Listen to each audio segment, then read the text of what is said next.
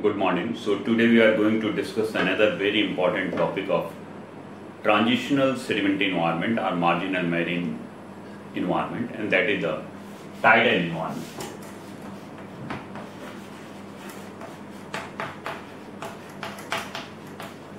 We all are familiar with the term tides.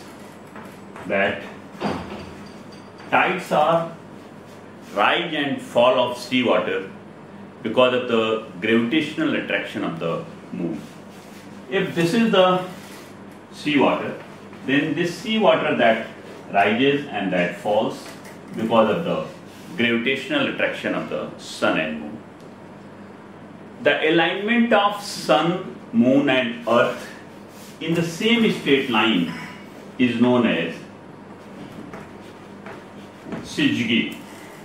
And this syzygy is very important when all the three important celestial bodies, the sun, earth and moon, they are in the same straight line. That situation is known as syzygy. And this is responsible for the high tide, and when they are vertical to each other, that is responsible for the low tide, the spring tide and the neap tide. So if this is the mean sea level, then the rise and fall of seawater is known as tides. So the area, if this is the low water level and this is the high water level, this is the high water level and this is the low water level, then the area located towards land from the high water level, this is first is known as supratidal. The area located from high water level towards land. The area between high water level and the low water level is known as second, and this is intertidal. And the area from low water level towards ocean, this is third, and this is known as subtidal. So these are the important sub-environments of the tidal environment. Towards land from the high water level is the supratidal. In between the high water level and the low water level is the intertidal, and below the low water level is the subtidal. So where tidal environments are dominant, any coastal region where the input of the terrigenous sediment from the river is low, means all those coastal regions, if this is the coast, where rivers are absent, means delta formation is absent, and where wave action is also absent, the tides will dominate. It means all those coastal regions which are not characterized by the presence of strong marine wave action and fluid action or the input of the terrigenous sediments by the river or the deltas are absent, they are the region of tidal environment, means they are the system of lagoon, estuaries and the tides. So tides are basically, tidal flats are the gently sloping terrigenous sediments which are located between the intertidal regions, means between the high tide and the low tide. So this is basically unvegetated sediments in the coastal region which are very broad, that may be up to 25 km in width. That is known as tidal flat because they are very flat regions.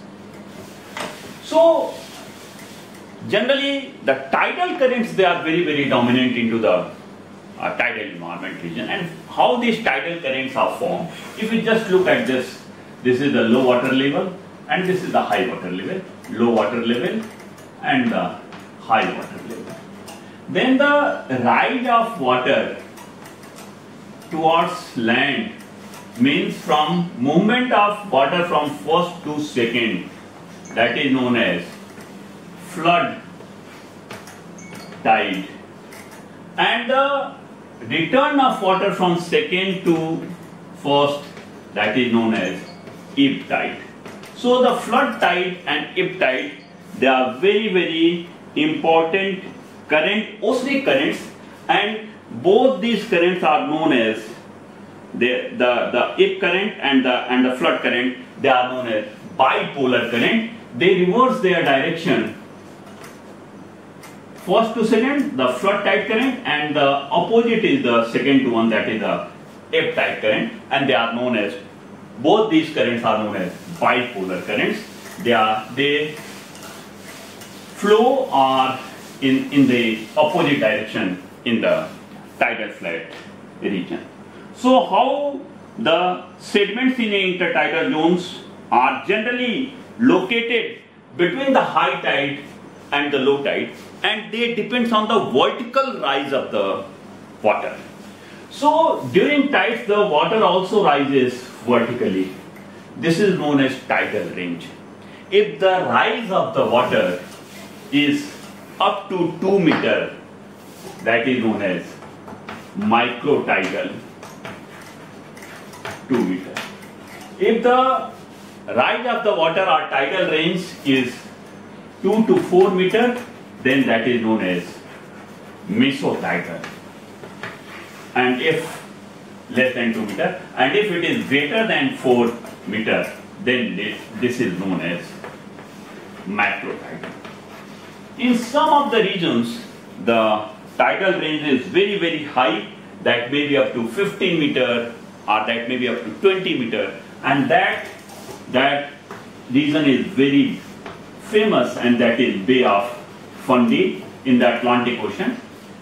We know that in the Bay of Fundy the water during tides that rises up to 10 meters, 15 meters, or even in some cases up to 20 meters. So the tidal range is maximum in the case of Bay of Fundy. And so depending on the tidal range, the tidal currents, they are their velocity is very low in the microtidal, and the velocity is very high into the macrotidal range. So the tidal currents, they are not uniform. Their velocity or their effect increases and decreases according to the tidal range. The tidal flats are very unique among all the sedimentary environments, because generally in every sedimentary environments the process they operate over long period of time, whereas in the case of tidal flat environment, daily the direction of the current changes. Once it is from low water level to high water level, and again on the same day it changes from high water level to low water level. So the change of direction of the tidal currents and the exposure of the sediments completely in the reverse direction on the daily cycle basis is very important feature of tidal currents. If you just look at the tidal currents or the tidal environment, if this is a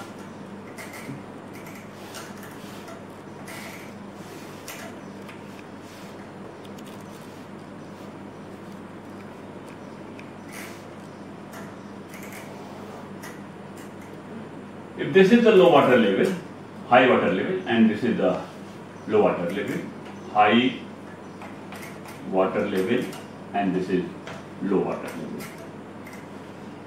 Then this region is characterized by the presence of sand. This region is characterized by the presence of mud, and this region is characterized by the presence of both the sand as well as mud. So in the lower tidal zone, the sand is very dominant. In the upper tidal zone, mud is dominant, and in the intermediate zone, both sand and mud are dominant. So this is the complete picture of the presence of sediments into the tidal environment or into the tidal flats region. The total width of the tidal flats, I have already explained that this width may be up to 20 or 25 kilometers, and generally the tidal flats, they are within the intertidal zone, means between the low water level and the high water level. So this is the region of sand and this is the region of mud. So as it means the tidal environment, they are characterized by fining upward sequences, because at the base we are getting coarser sediment, that is sand. In between we are getting both sand as well as mud, and at the top we are getting mud. So the tidal sequences or tidal environment, they are characterized by the fining upward sequences, and a number of tidal channels they are formed, and the tidal channels like this, they are formed into the tidal flat region, which transport the water and the sediments. So the supratidal zone towards land from the high water level, that is subaerially exposed. The subtidal zone means towards ocean from the low water level, that is always aqueous, that is always submerged. And the mixed zone, that is the intertidal zone, located in low water level and high water level, that exposes for, means that is both subaerially as well as subaqueous, that exposes for some time and then again submerged. And according to this, the processes which are very, very important into the tidal, they are the flood tidal current, ebb tidal current means bipolar current, the wind driven waves, and they basically transport the sediment from this direction to that direction, from that direction to this direction. The tidal channels, they also transport some sediments. And on the basis of this, the main sedimentary structures which are formed into the tidal flat environment or the tidal environment are, number one is herringbone cross bedding or cross stratification. Second is mud drapes. Third is lenticular bedding.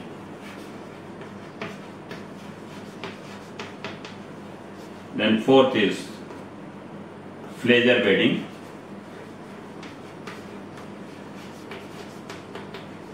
Then fifth is wavy bedding. Then sixth is reactivation surface.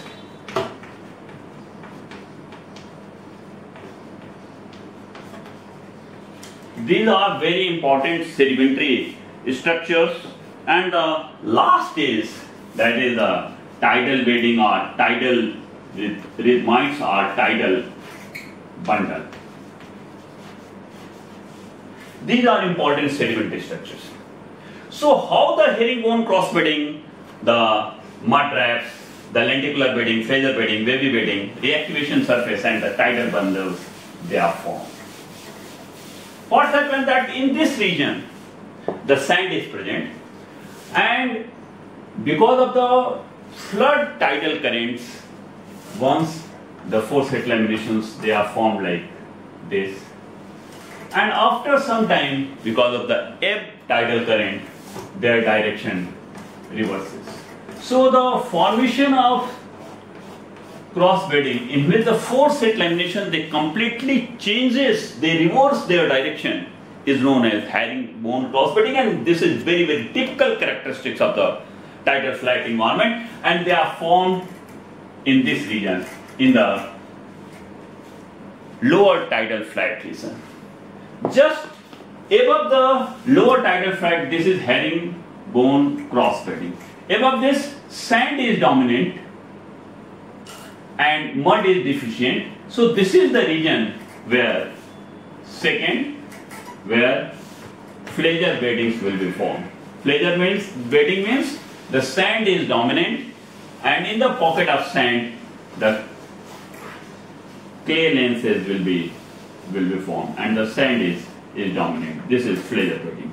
And in the case of further towards land, the wavy bedding will be formed, in which both are, one, we are getting the lamination of sand, then mud, then sand, alternate sand and mud sequences, that is the wavy bedding.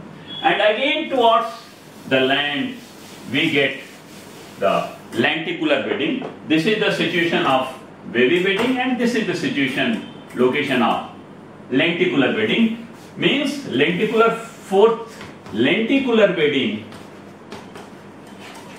means the clay is dominant, and between the clay we are getting the lances of the sand. This is lenticular bedding.